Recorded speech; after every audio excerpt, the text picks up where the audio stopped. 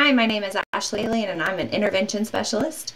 I graduated from Ohio University in 2012. The change to the virtual work environment has been an adjustment.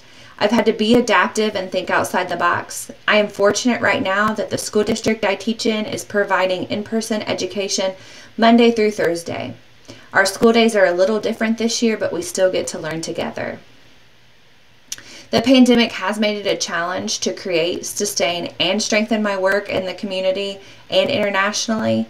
I have enjoyed doing activities with my students that focus on other cultures around the world. Some positive outcomes from the transition to connecting virtually have been learning a new way to teach and a new way for students to learn. It has helped us all become more adaptable.